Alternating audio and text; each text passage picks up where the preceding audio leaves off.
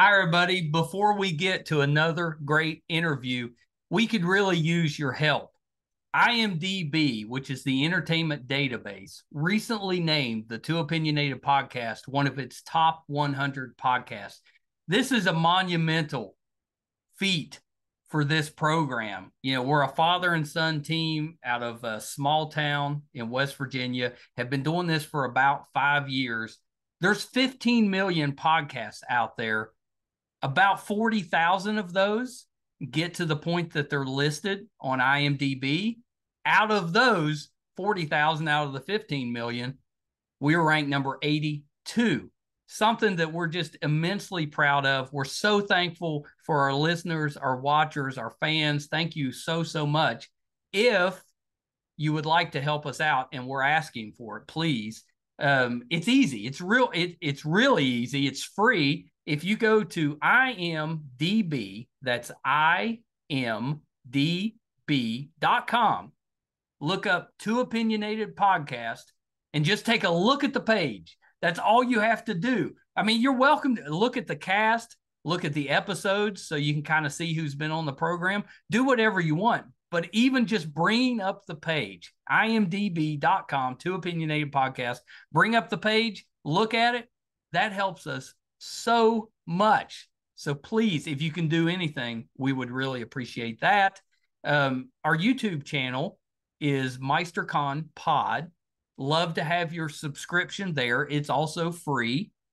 And you can also check out our website, Meisterkhan.com, where you'll find almost 700 episodes, audio and video, available on there. There's also a terrific blog from Brett, and it'll let you know anything that we have going on in studio, if we're covering a convention, if we're going on location, anything that we have going on will be on the website, Meisterkhan.com. Thank you guys so much. We appreciate you so much. I can't express enough how appreciative we are of all of you.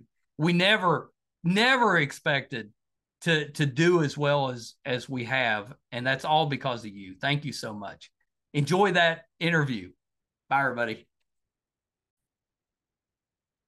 On this episode of Too Opinionated, we're talking with the cast of Resident Alien, and it starts now.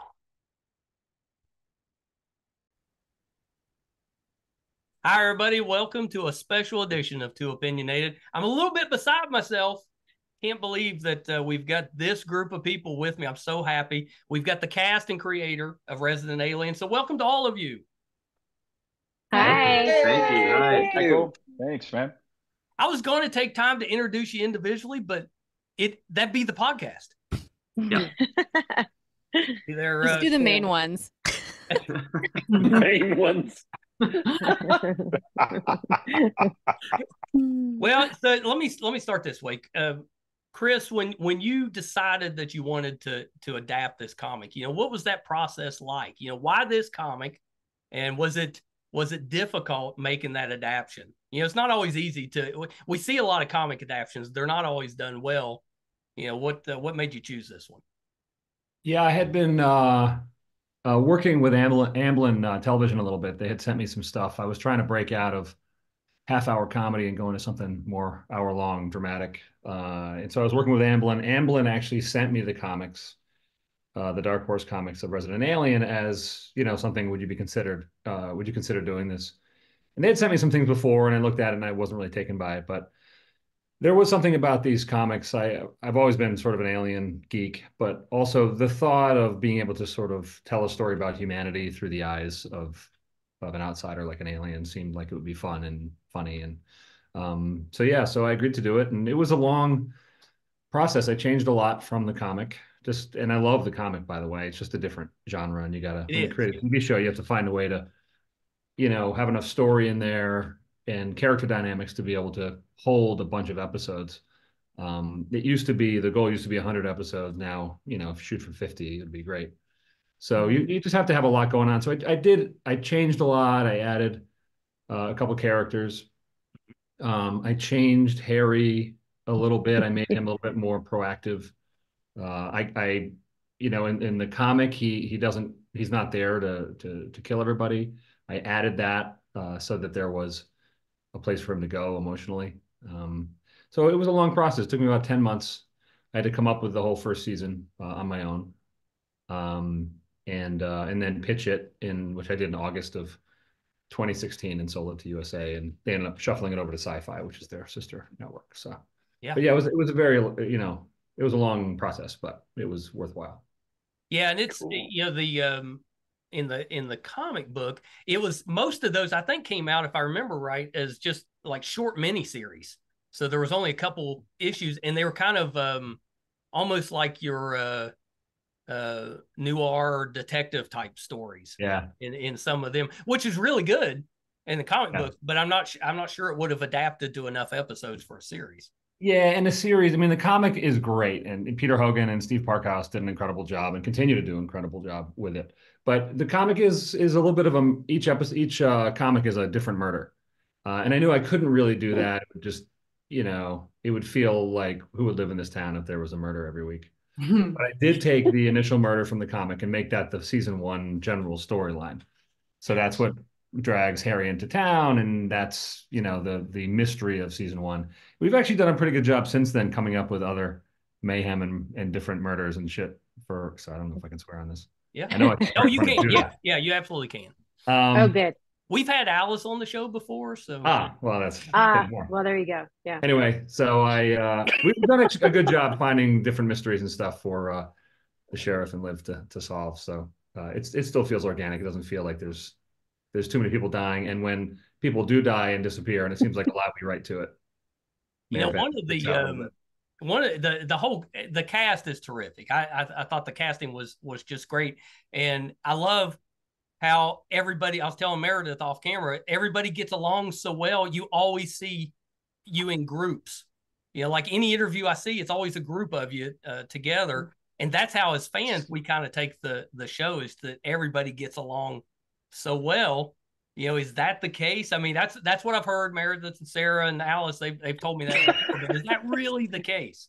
I'll say something really quick and then someone else jump in. But I'll say the fact that we're all on this podcast, because Meredith said, "Hey, I'm doing this podcast. Do you guys want to do it?" And everyone said, "Yeah." Well, one person wasn't quite sure he wanted to come. Yeah, which was not a surprise to us. I'm not going to say who it was. I know who the last person to on my screen, he's right below me. I don't know where he is on everyone else's screen, but he's touching his eyeballs. I'm not going to say who it is. Scratching his nose. Michael is shaking his head and moving his mouth. Nothing personal. Nothing personal. Anyway, someone else jump in. Everyone gets along really well. We got incredibly lucky. Even though there's one person who doesn't really want to be part of it, there's everyone else.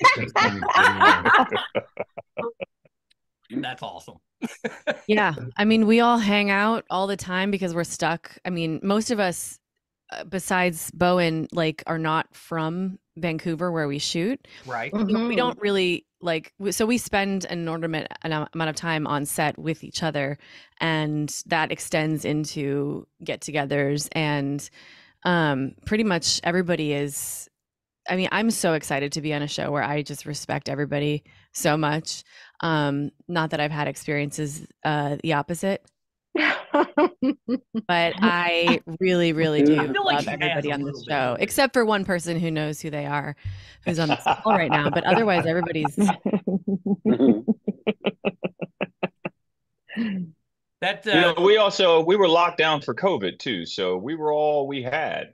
We knew we could be safe around one another because we were being tested regularly, and everyone around us was masking, so that kind of insulated us even further with respect to our bond and our connection, and I think that's reflected in what comes through on the screen.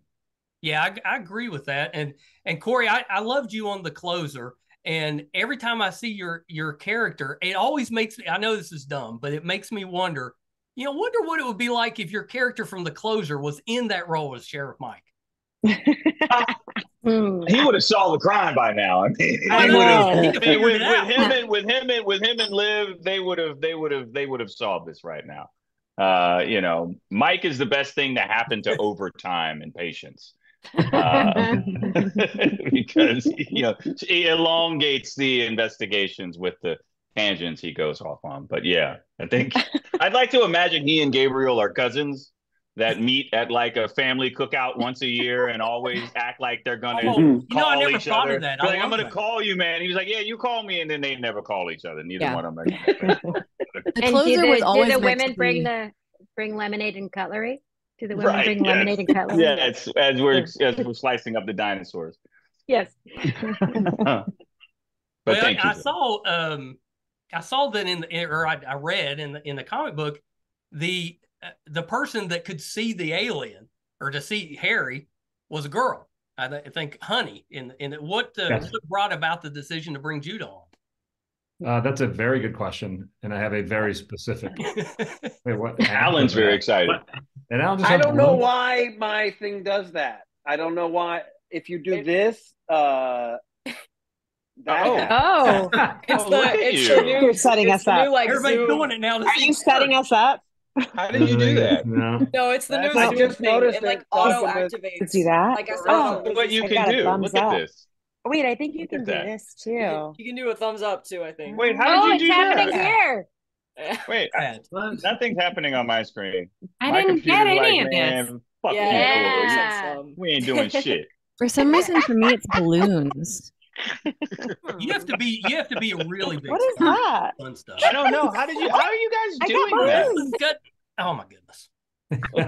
Nothing. I don't know how to Sorry. use technology. I What think were someone you has saying that about button. there was a Technology, girl? guys. There was a girl. Honey. There was I think There the was a main gir- there was a question. girl. I mean, there was a girl, and Chris, you'd said to me, you'd pulled me aside and said, "I don't know you yet, but I just wanted you to know that we recast as the girl to a boy because there's too many girls on TV, and I hadn't met you yet, and it was a fun conversation." I don't think that's what I said actually.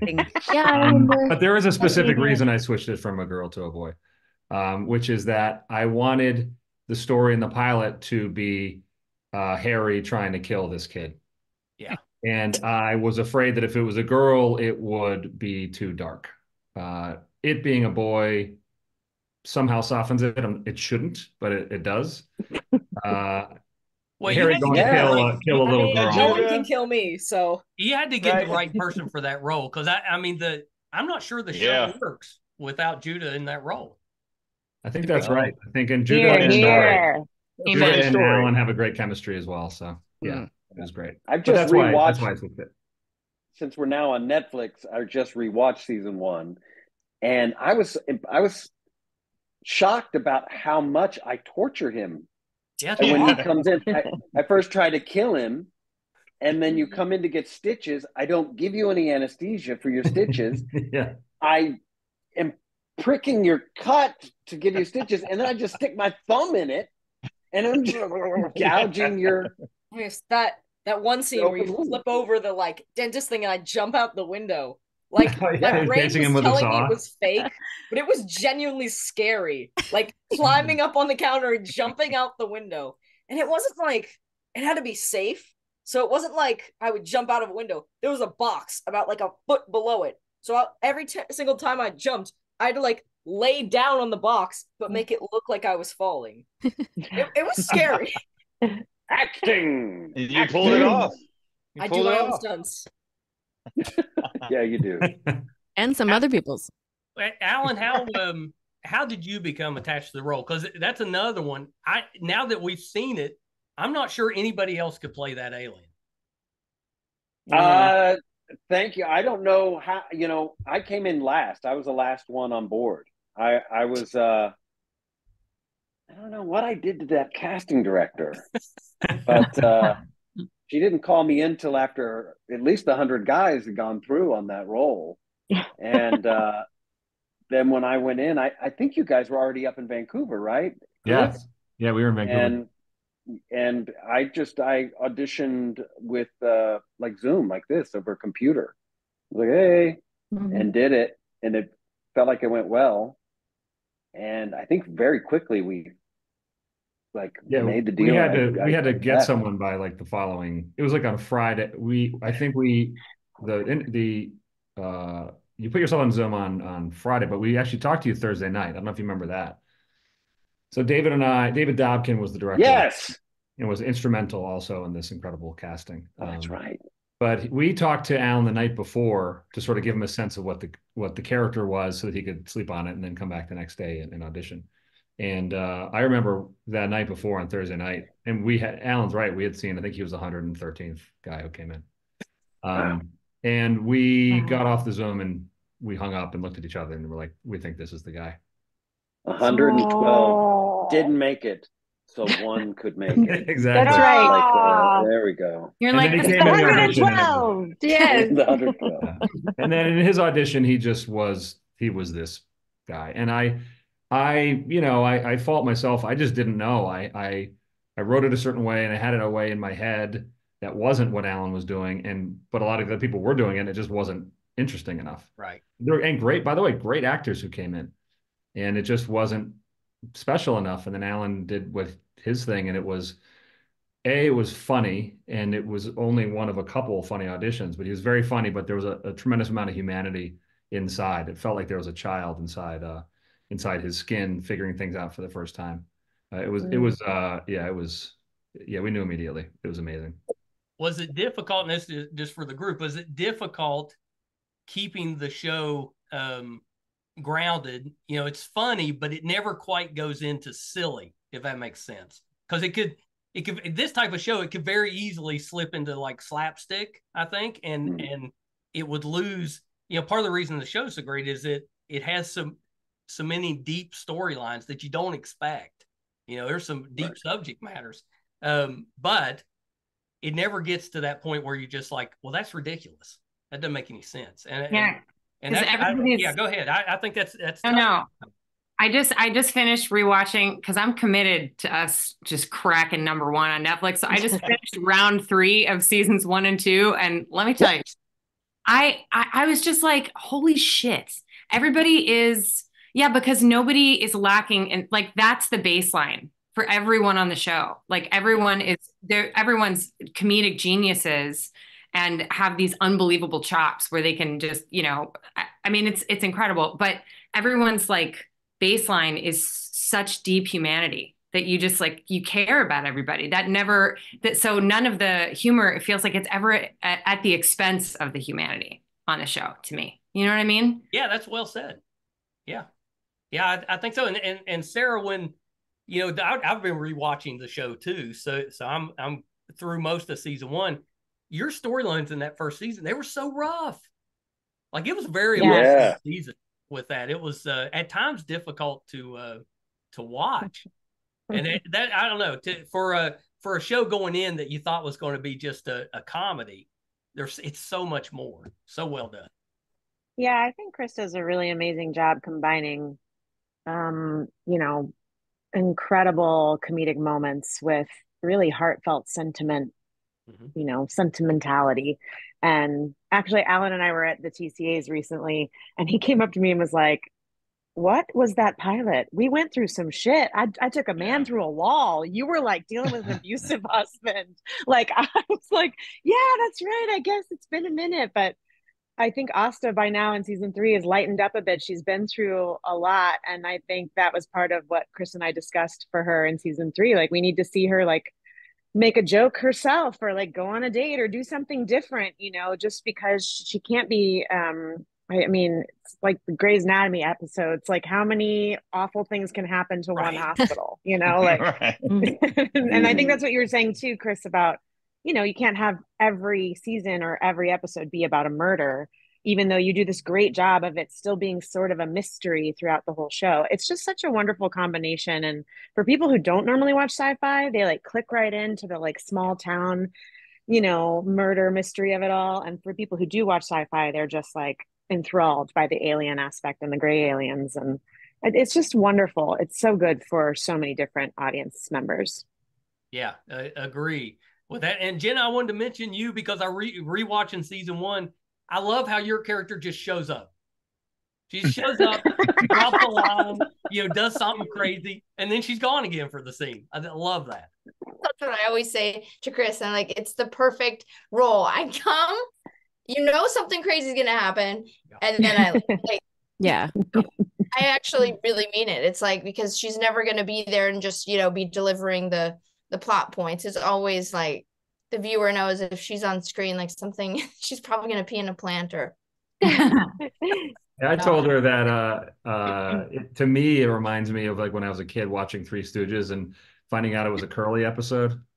I don't know if anyone gets this reference, but no, champagne. Oh You want yeah. it to be Curly Joe. It's a Curly. It's like, I okay, get it's it for funny. sure.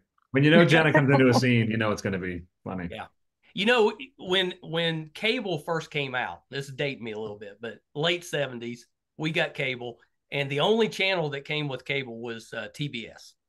That was the only difference. That's right. Yeah. And they showed like 6 to 8 in the morning, they would show Three Stooges and Little Rascals too. And I watch those all the time. And the same thing, you know, certain episodes, when you see that it's not the right person showing up, you're like, oh, yeah. You know, but then if it's Curly, you're like, hey. Sure. That's Jenna. Yeah. But girl. Jenna also writes. Jenna's also one of our writers. Yeah. And wrote, they had that great episode in season 2. Girls' Night. Girls' Night. Yeah, Girls' Night, where Alex Borstein showed up. And yeah. I love that there's a lot of girl power in the show. Was that intentional, or did that just kind of develop because of the chemistry? I would say both. I mean, from my standpoint, it was always intentional to give a voice to women in a TV world where they don't often have it. And then you have these incredible actors who play so well together and have incredible chemistry. I remember episode 3 of the first season when Sara and Alice first really played together, went to that high school party, was the first time that I realized how good that chemistry was between them. They had those moments on the beach together, and that sort of solidified what that was going to be to me moving forward. But yeah, chemistry does a big thing. When you see how well people work together, you try to feed that. Yeah, I think that friendship between Alice, your character, and Sara, pretty believable. You know, you watch them together and you're like, hey, that fits. If you saw them out somewhere, you'd be like, okay, yeah, they look like friends. Yeah. I mean, I love watching female friendships. I mean, there's so many. It's really funny how you mentioned Grey's Anatomy, Sex and the City, like how successful a show can be when you depict female friendship with like earnestness, and when you depict a female friendship with like full humanity, shows go crazy. They get really popular, and it's because it's so rare to do that. And so I'm really excited to be on a show that has so many opportunities to explore all the different female friendships. And when I remember when my first scene I had with Judy, I remember that being a townie relationship. Like part of the greatness of Judy's character is that she's not only this whack-a-mole weirdo person, but she's also real part of the texture of the town. She has so many jobs. And so when she first showed up, there was like this kind of contentious sort of like, you know, bickering relationship. And I was like, this really reminds me of like that relationship that's so old that you have with somebody that it's like, you're a whore. Okay, love you. You know, and we just took that and ran with it. And I just love it. It's so unique. Yeah, and it comes across so well. Yeah, that's great. Elizabeth, I didn't forget about you. You know, one of the best things about the show has been watching your character develop, you know, watching Liv. You know, she was so, you know, kind of that hide in the corner type of character. And then as it went along, she kind of found herself. Yeah, no, she's sort of, I think she always knew she had a voice. She just didn't know how to use it or didn't give herself permission to use it. So it's been fun, like, and heartbreaking also watching her kind of be less and less scared to say what she thinks, to maybe not be as apologetic for like existing, you know, so that's been great. What was your line, Alan, about she's a rabbit that somebody pet too hard or something? Oh, losing her hair or something? Lose your hair because somebody pet her too hard. Yeah. Right. She's like a scared rabbit. But then by season 2, you're going in undercover with Sheriff Mike, and he has that whole thing. Going to talk to the realtor, and he's like, "I've got this whole thing. I'm an announcer for this and that. I'm a helicopter pilot." Yeah, funny. Got a whole backstory, and that you're a stay-at-home mom. And right as you walk in, you're like, "Hi, Takes it right over. It's hilarious. It's so funny. So funny. And that's why he looks so tired. That's what I love at the end, the little whisper there. You know, man, one thing about this group, you know, everyone in here brings it. I think we've all been in this business long enough to have had the experience of being on sets where some people just show up, right? That's not what this is. Everyone here is committed to the process, to the storytelling, to our characters, to one another. You know, we don't have people strolling in, you know, reading their lines off of a coffee cup, you know, the murderer was found over here. You know what I mean? Like, we really, like, we give a fuck. You know what I mean? Like, this has been like this little bitty baby we've all been holding now since 2018. And to see it kind of like take these baby steps and then the baby leaps and now take off and start running. I still got to figure out how y'all doing that. I think this computer's racist. I think it's what it really boils down to. It's like, No. it's like do it for everybody but black people. Corey, it's not. See? I bet if I do this, a Klan thing will come up. Like, you know, like a white hood. That will happen. No, I mean, in the serious sense, so like we all really, like, everyone shows up. Like, you know, when you're coming in, or whether it's first thing in the morning and last thing at night, that the person coming and doing scene work with you is going to come in prepared, and everyone cares. We're all invested. Yeah.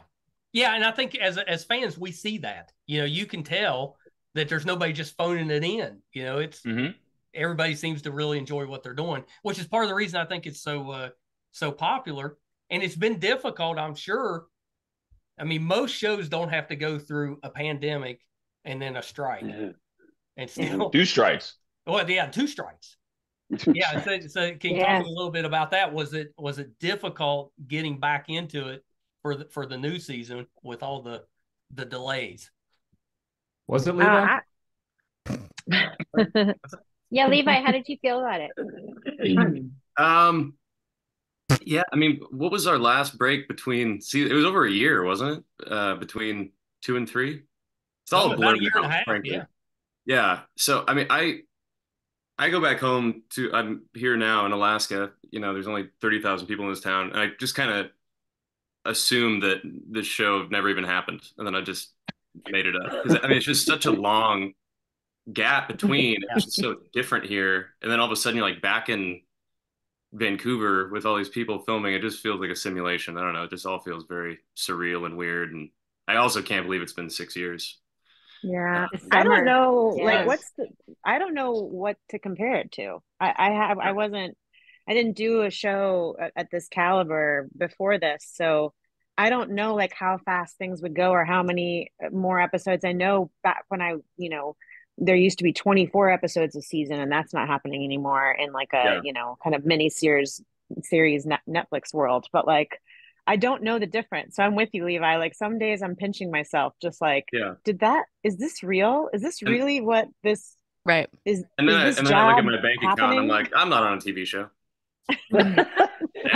Don't have any money. Judah, 6 years is half your life. Just about. No, he like Chris said he started working on this in 2016. I have vivid memories of being in kindergarten in 2016. Yeah, but you were held back a lot.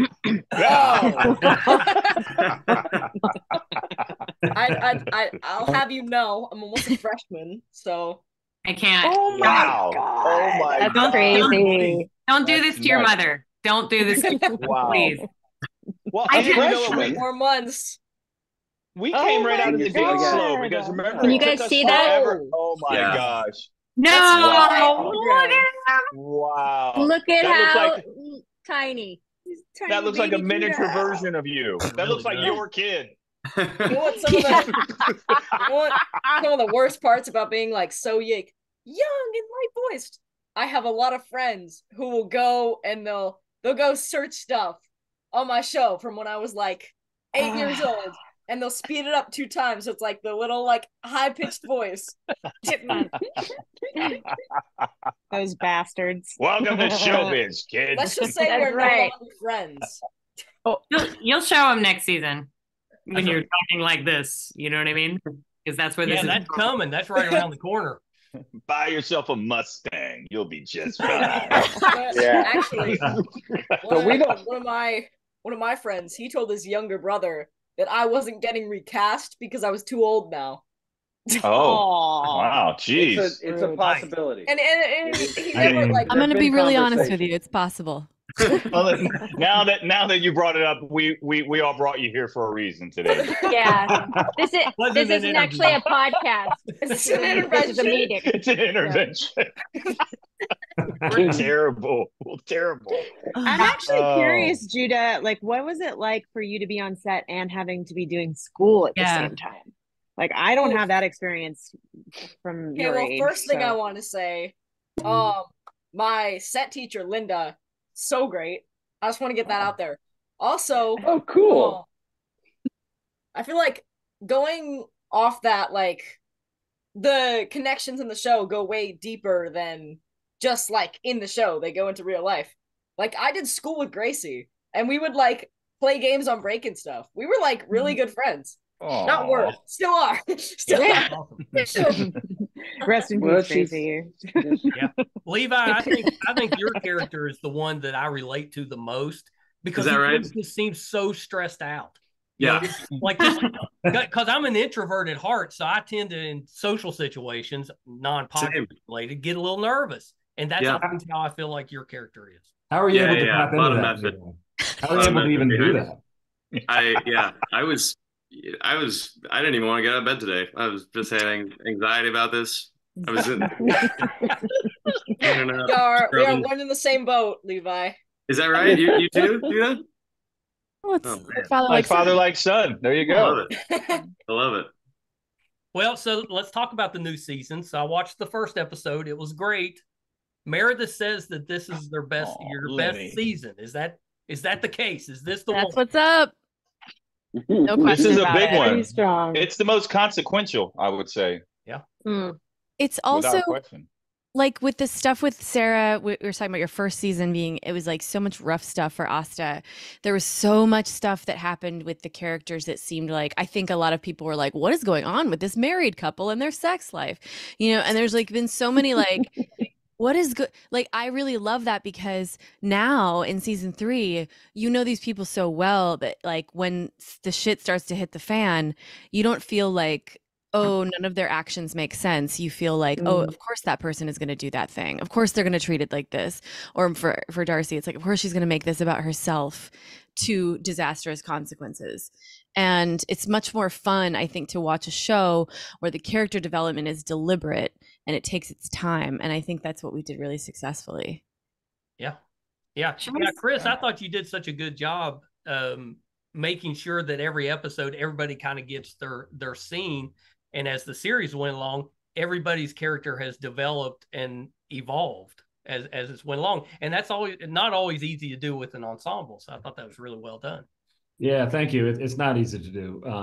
We obviously have a great writing staff and we work really hard at that. It's hard, the longer you go on, the bigger the world gets. There's more and more characters to service. And it's hard to sort of satisfy every character. But I sort of go from the aspect of, if we can create something that the actor is excited to play, then the audience will be excited to watch it.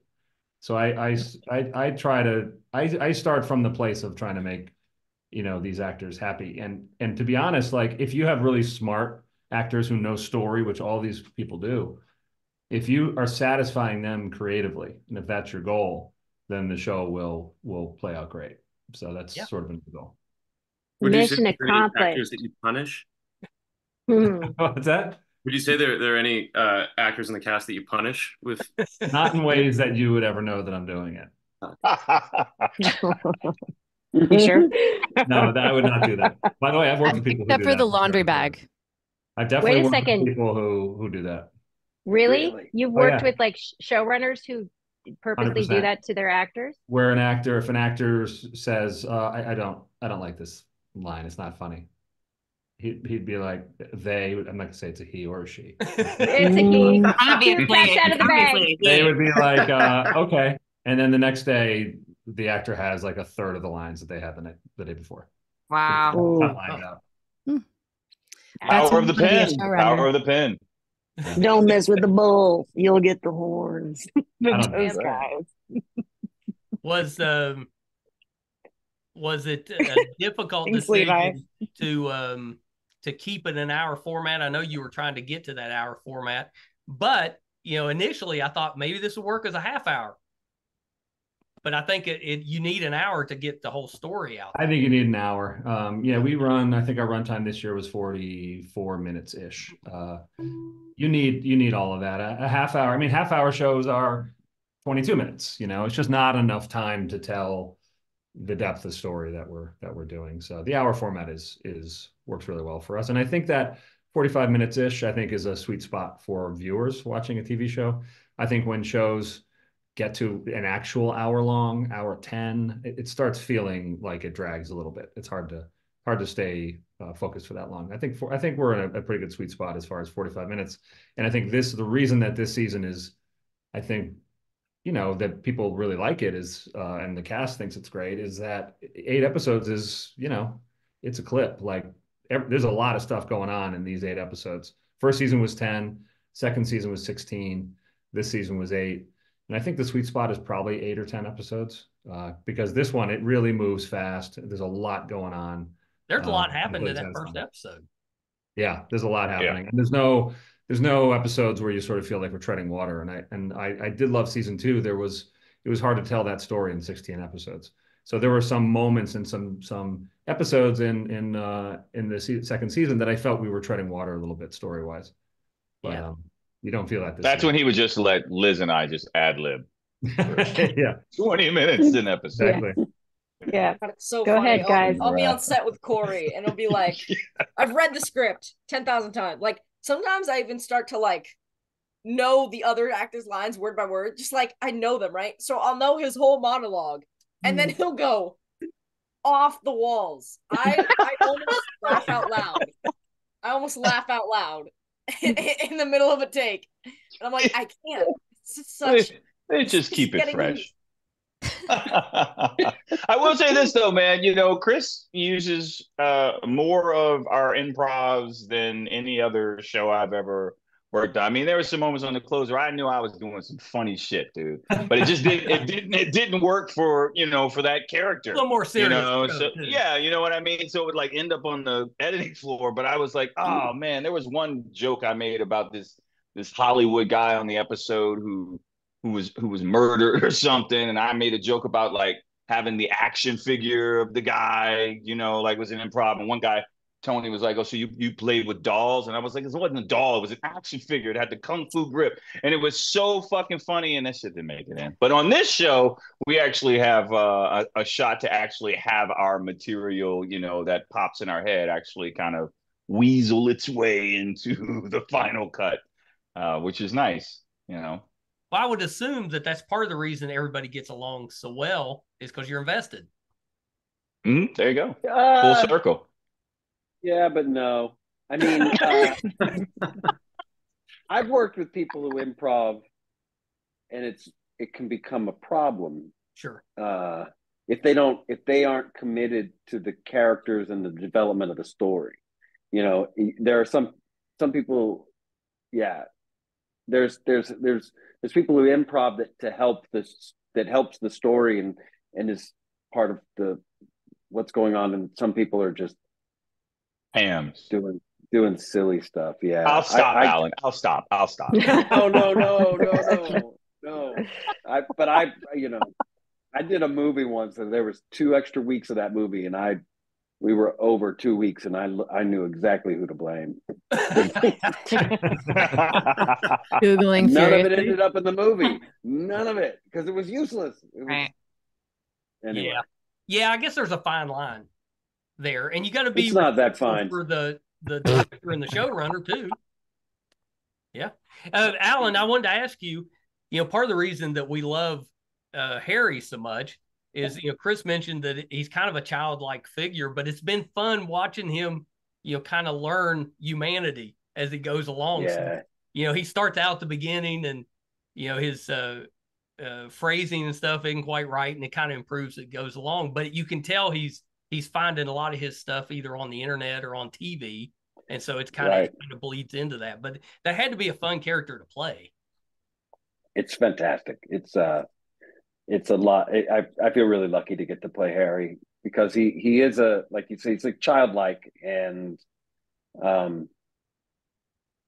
he draws from so many different sources that he can be very smart about certain things, and then immediately stupid. Like in season 2, where he's delivering the baby, and he knows everything about delivering the baby, and he got it off of YouTube, and so much so that he ends up saying, like and subscribe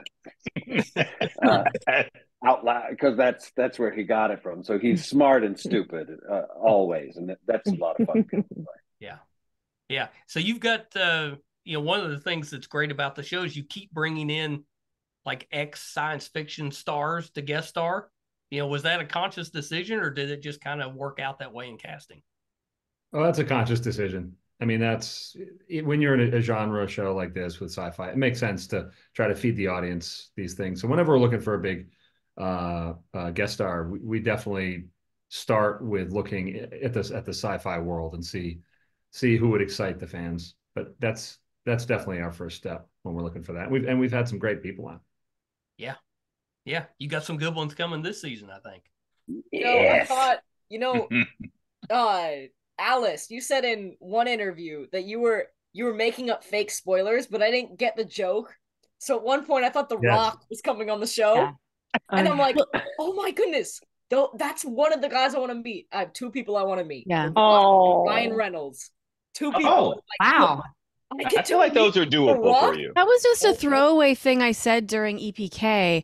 And then I was like, you say a million things during EPK. And then for some reason they put it in the promo.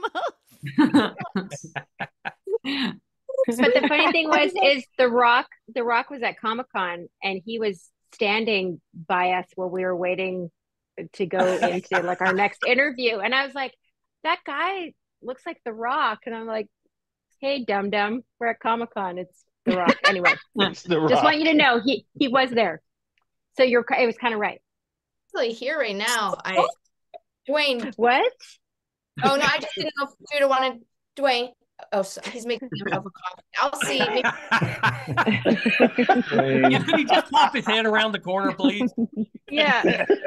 Or he's kind of camera shy. Doesn't have his makeup on. Yeah, he's a little guy, tiny guy.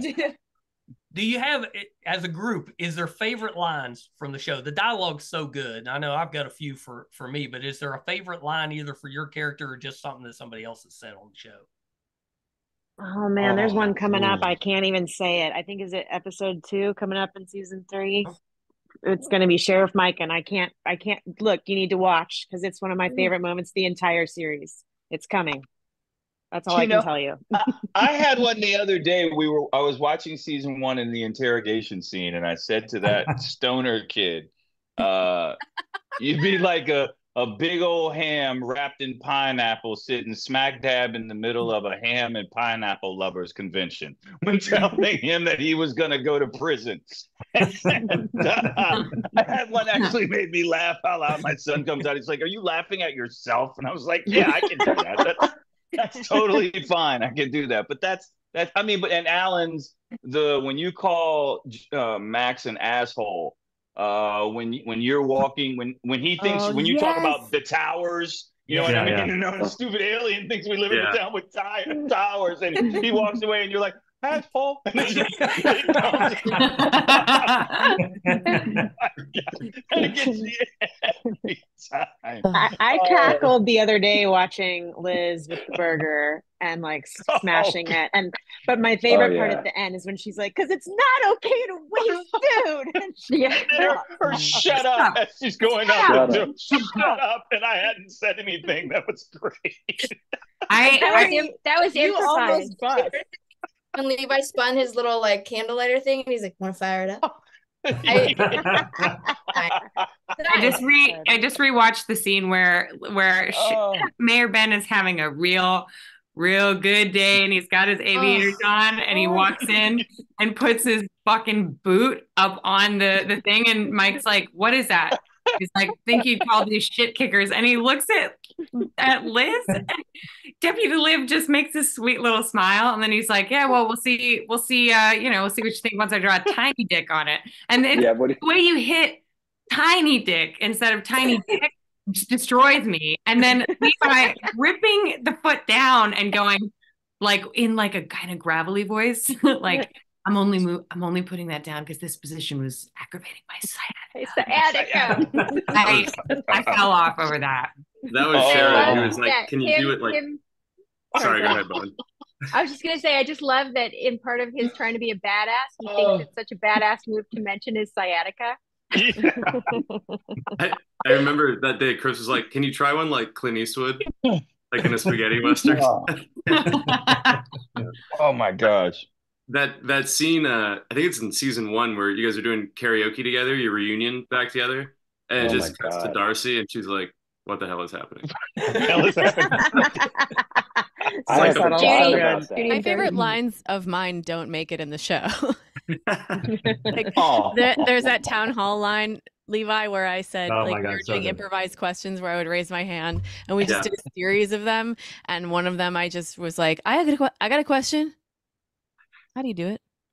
And Levi's face when I delivered that line, oof, he was red. That was great.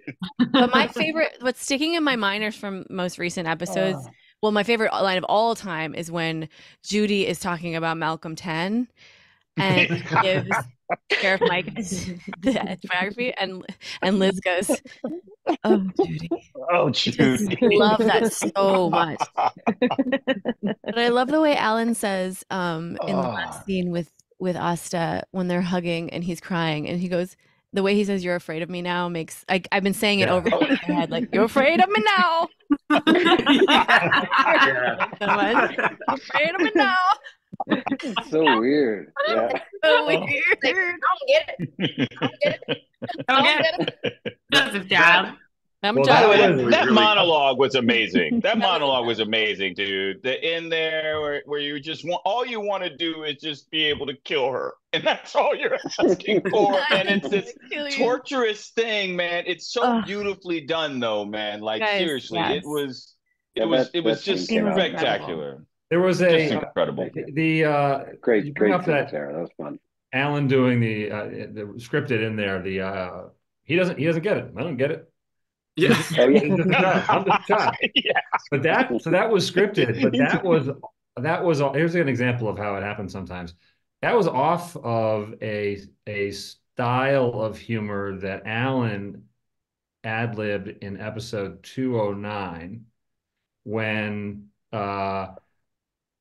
after the body, they have the body outside and Alan has been shot, Harry's been shot, and Asta's inside with Harry, and Darcy's there, and Darcy goes out to check on the body. Anyway, there was a piece of that scene where in one of those speeches, Alan, you started like peppering in sort of repetition things to Asta. I don't remember exactly what it was, but Asta saying something. And anyway, I remembered how funny that was.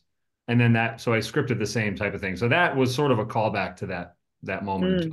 But that's how it works sometimes. Like Alan is improvising this stuff, and it's very funny, and it's a character thing, like it's something the character would do, and you sort of put that in your back pocket and you try to trot it out in another moment. I just watched the episode where Alan, you say, "I'm feeling attacked. I'm snowflake." I'm snowflaking. That would me up. Yeah, it was great. I love that. I'm snowflaking. I forgot about that. Wow. Yeah, I'm snowflake. It's really great. We just watched that a couple days ago, and we've already used it like 3 times.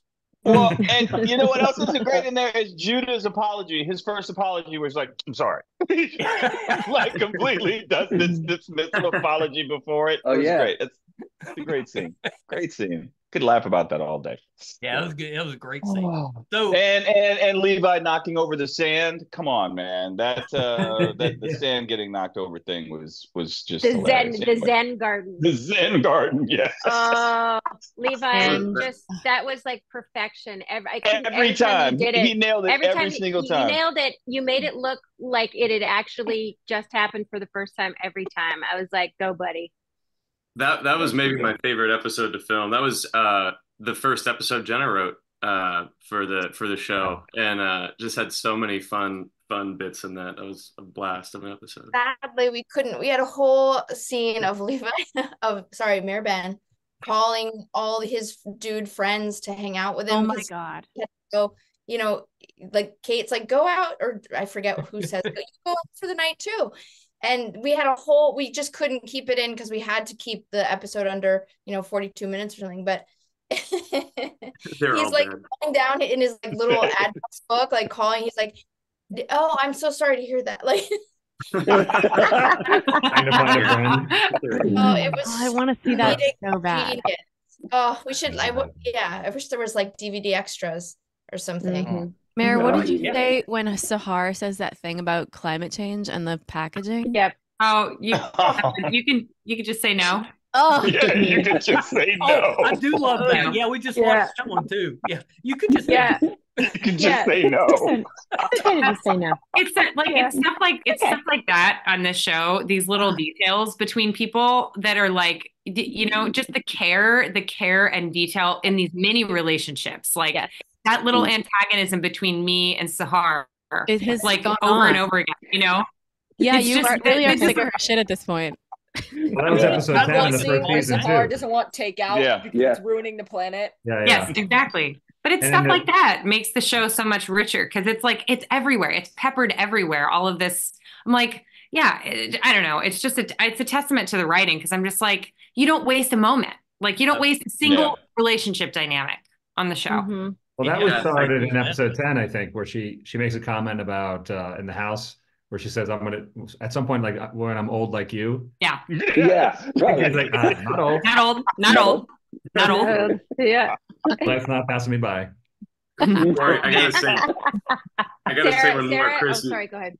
Oh, sorry, Bowen. I just gotta say one more. When you mentioned 209 at the party where we're all together, which was also really fun to film, but Sheriff Mike had this line. He opens the door, or Harry comes up out of the basement, and the baby's escaped, and like the sulfur and everything's in the air.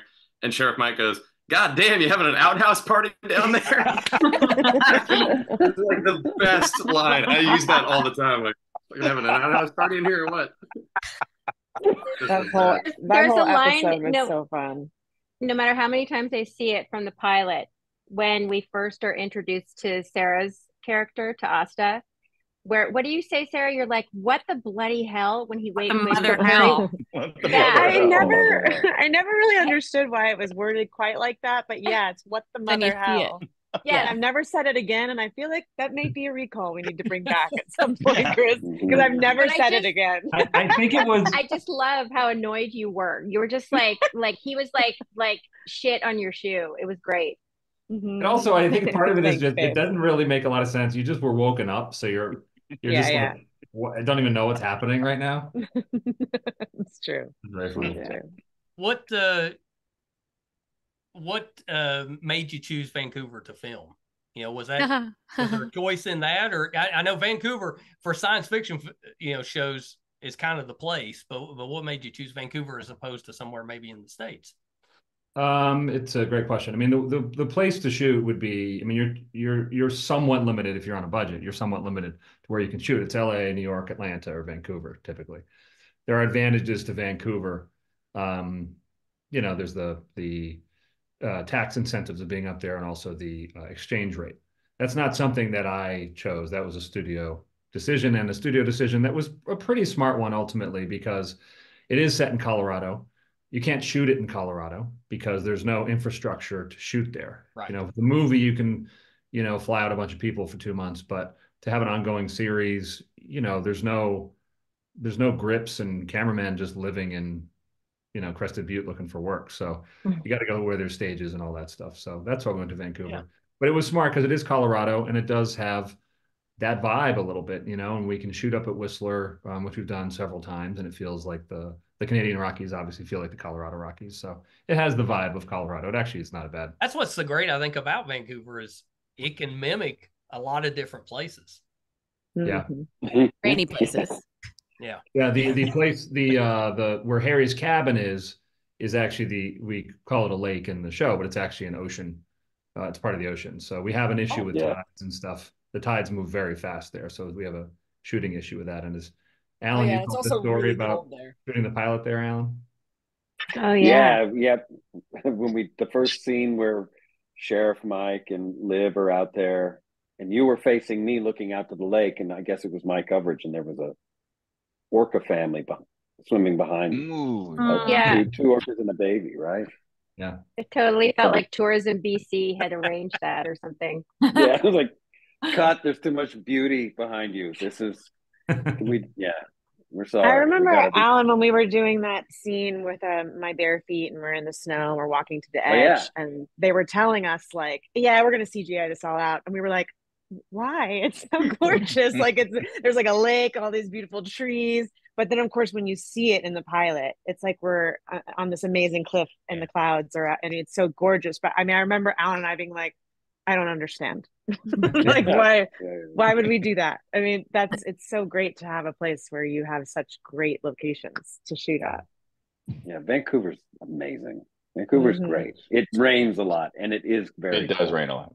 It's very muddy. On the Harry's cabin set, it's like really muddy. And I remember one time, the actors, it's like you have to put on these different shoes when you're going. And I remember I was walking over to Crafty, which is where you get all your snacks, and I just see one of the crew workers face plant into the into the mud. Oh. I think I actually took a fall once. It was like I hit this one little like muddy patch, and I like put my arm down, and my costume had barely touched, and we had to get it like everything replaced. Yeah. Yeah. It's amazing the crew, because like, you know, the crew in LA, you feel like, well, once you've shot in Vancouver, you're like, well, you guys kind of have it easy, because like the wardrobe, makeup, and hair have to deal with, you know, like sudden torrential rain. Everyone's downpours. Remember the blizzard? Pack it down, blow it up, you know, and it's it's incredible. Yeah. The handling alone. This has been terrific. I'm so happy that you guys came on the podcast. It's been a highlight for me. It's been terrific. Before we wrap up, you know, tell me a little bit about what we can expect for the rest of the season. Levi? I knew you were going to say that. Start us off, Levi. Just, you know, buckle up.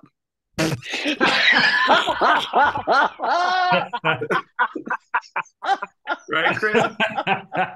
Right? We have more. There's a lot more alien stuff coming up in every way. There's actual aliens that we'll see. We have a blue avian alien that comes in, played by Edie Patterson. Will come in the first half of the season and be around for a little bit. And that'll be Harry's first sort of love interest. Yeah, she looks kind of. I mean, the design is pretty awesome looking. Just from the design's incredible. Yeah, that was Kaylee Genie, I think, our makeup effects supervisor, designed that.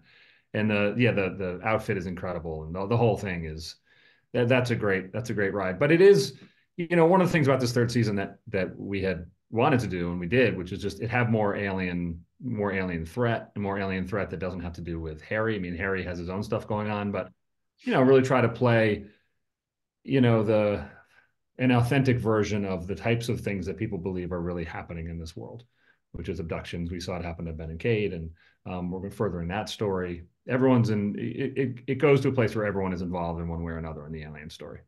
Do you have an ending in mind, or you know, are you kind of going as you go along, just depending on the show getting renewed, or is there, you know, do you have a certain amount of seasons or something set up?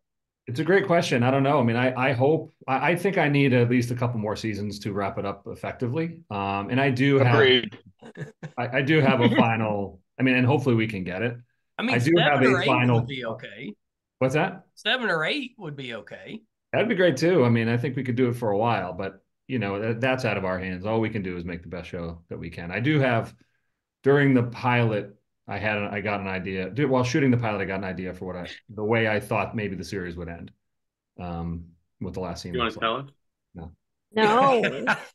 We need to have the last scene. We need to have a Terminator moment. Yeah, for my character, I kind of need to know the ending. Yeah. We need to have like a Terminator moment. He's leaving to go back to his planet, and he just turns around and he goes, "I'll be back." That's a good idea. Is that what it is? Well, now you can't use that, Chris. Now you can't use it. Oh, you got to pay that. Way to go, Great job. Judah. Way to go, I should Judah. ruin the Oh, wow. 17th season.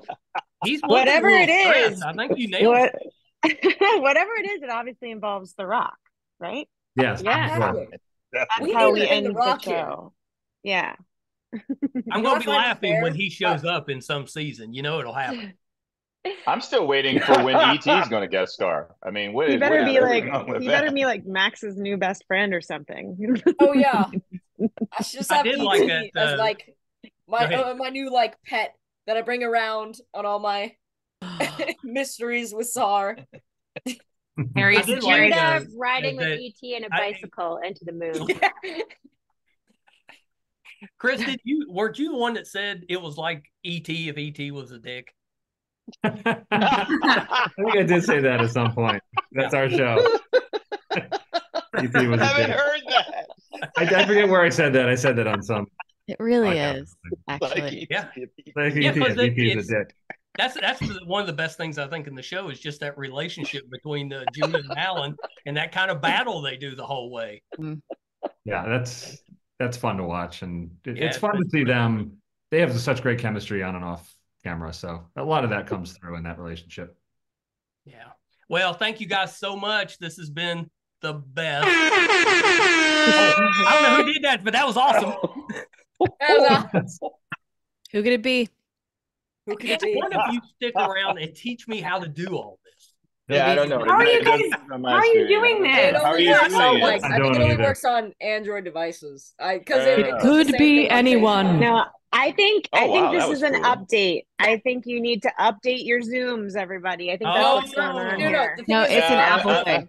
I'm going to Listen stick to to tech classic. support. I'm going to Listen do to tech classic. support. It's an Apple thing. I've Yeah. already gotten to the bottom of this.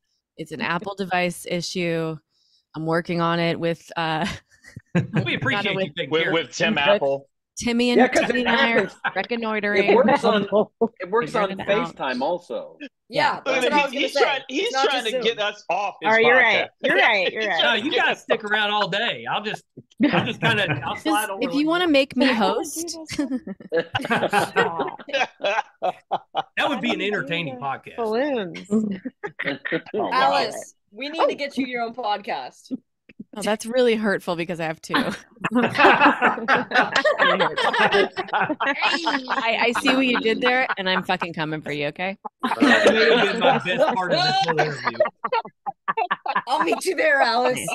Alice, you should do stand up. I think is what he's saying. Yes. You should consider doing that. If you Say consider that. But Oh, I almost went to I'm one too of your busy stand-up modeling. shows. I really wanted to go to one of your stand-up shows, but you're apparently not there's invited. little so- rule that's like, I'll come to San Diego because you have good stand up there, and your mom's already come out. You know what I'm saying? No. All right. What? What? Weird to say it that way. this is never my Did. joke. Came to show. Didn't know This why. is an intervention. Oh, Michael, we're so sorry. Take care, everybody. Yeah. There you go. Goodbye. Thank you, guys. Goodbye. Thank you. Bye. Bye, Thanks. everyone. You know, that was a pretty big podcast for me. Thank you guys for listening. You know, Brett and I, my son, started this podcast January of 2019, and we did it. You know, I've talked about this many times on the show. We did it as a way, as a father and son, just to bond. You know, our intention was just to talk about things or have guests on that would talk about shows or movies that we like. You know, it's just a way for us to bond, and we never even thought about it going anywhere. We're just kind of throwing it out there a little bit, and it took off, and we're so grateful for that. And it has led to just the best stuff. And today's panel was probably the highlight that we have had. It has been just an incredible ride. But thank you guys for tuning in. The new season looks terrific. The first episode was great. I think we all really enjoy this cast and the way that they interact together. They're such good actors. They're funny. The dialogue on the show is really good. Chris does a terrific job with it. Jenna, I think, is a terrific writer. You know, some of the episodes that she's written, probably my favorites in the series. She's so talented a writer and just a funny actress. I love it when the writers jump on a show for kind of those secondary roles that are just hilarious. You know, the Office is the one I really think about, where you had several characters that were main writers on the show, and they would jump on and just crack you up. I think Jenna does a great job with that. I hope you enjoyed it. You know, that's not always easy coordinating 10 of us on screen, but I hope we did a pretty good job with that. I hope you learned a little bit, you know, got a few laughs. You know, I definitely did. That was a blast. I've been a fan of Alan Tudyk's pretty much forever. I know most people kind of grabbed onto him when he did Firefly, and obviously he was terrific in that. But he's just such a talented actor as far as how he emotes, you know, with his expressions, his you know, the tenor of his voice. Sometimes it just really talented. So that was a highlight. Love talking with him. You know, Meredith and I have gotten fairly close through this podcast. That was her that helped set most of this up. You know, we've had Sara and Alice have both been on the show before. So definitely, if you want to, go back and check those out. You know, the intention is to bring them back, you know, whether it's individually or as a group. You know, we'll try to do this again, maybe at the end of the season, so we can actually talk through the season. So please stay tuned. If you enjoyed that, we've got 3 other panel interviews that we've done. Please check those out. We did a Walking Dead panel. We've done a Doom Patrol panel. Alan wasn't on that one, but we had a great group from that cast. And we've also done, there's a terrific little show that you can still watch on Hulu. It was out for a couple seasons, called Quick Draw. We have most of the main cast on from that, and it's a fun little show. If you're looking for kind of a funny Western type show, that's a good one. So Quick Draw, check that out. If you're finding us for the first time, thank you. Welcome. Love that you're here, and we could definitely use your support. Small town, West Virginia, father and son team. You know, it's just us that we're trying to put this together. So we can definitely use your support. It's easy. It's free. You know, if you watch our YouTube channel, the Meisterkhan Pod, please subscribe. Those subscriptions really help us out, and they're free. So please subscribe. I guarantee you'll have a ton of material there that you'll enjoy. You'll discover some people that you can kind of follow. There'll be people that you recognize that you want to check out. Meisterkhan Pod on YouTube. If you're a listener, wherever you listen to your podcast from, please just subscribe. Really helps us out. Our website is meisterkhan.com. You can find all 740 and counting episodes, audio and video, on there. If we're doing anything in studio, if we're going on location, covering a convention, anything we got going on, it'll be on the website, meisterkhan.com. So please check us out there. And the last plug that I'll throw out there is IMDb, which is the entertainment database, recently named us the top 100 podcast. I can't believe it, but there we are, 15 million podcasts out there. Be on anybody's top 100 list is amazing, but IMDb, definitely a big one for us. You can support us that way if you go to imdb.com. Just pull up the Too Opinionated page, and that traffic on the page really helps us out. Thank you guys so much. I can't, but what a great time. I had the best time talking with everyone. You know, it's fun for me to do these, and I love them. And those of you that follow the podcast, you know that this has been a rough 2024 for me. I went to Vegas for New Year's to see John Oliver and Seth Meyers, and I got gluten cross contaminated. You know, I've got celiac disease, and it hit me harder than anything I've been through in the last 20 years as far as celiac. So I've been pretty pretty sick for basically the year so far. So it's been pretty rough, and it affects my immune system. So it's caused me. I've been through 2 bouts of flu, and I had the shot. And it's just been a rough couple of months. I was really worried that I wasn't going to be healthy enough to do this interview, but there was no way I was going to pass it up. me and Meredith have been working on this one for a while, and no way I was going to miss it. So I hope it didn't come across that I was a little bit under the weather, but if it did, I apologize. When they come back, I'm sure I'll be fine. I'm close to 100%. I'm getting there. Thank you guys so much. Till next time. Bye, everybody.